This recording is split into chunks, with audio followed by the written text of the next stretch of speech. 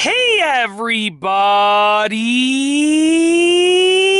I'm here today to show you how to use the self-timer on a Nikon D3300. That is this DSLR camera right here, and this is a simple tutorial, so let's get right into the video. So I'm obviously going to turn the camera on. We're going to take it out of sleep mode right there. And if you take a look right here, you can see this button right here. This is your release mode button.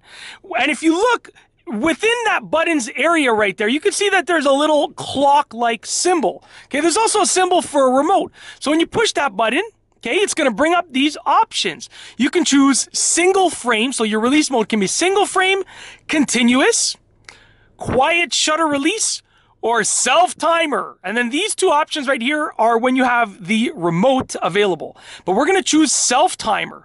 When you choose self-timer, you're going to click OK. You've now selected the self-timer mode. You can see it says self-timer shooting. And what you're going to do is you're going to press and hold down the button, okay? And now it's going to beep to let you know that it is getting ready to shoot the picture, okay? Very simple. I'm going to cancel it. We're going to turn the camera off. We're going to cancel it right there, but it's just letting you know that it's counting down. And that's it. That is how to use the self-timer mode on a Nikon D3300 DSLR camera. If you like this video, please be sure to give it a thumbs up. Let me know what you think down below as a comment. And of course, be sure to subscribe for more great videos just like this one. And that's all I have for you today. Thanks for watching.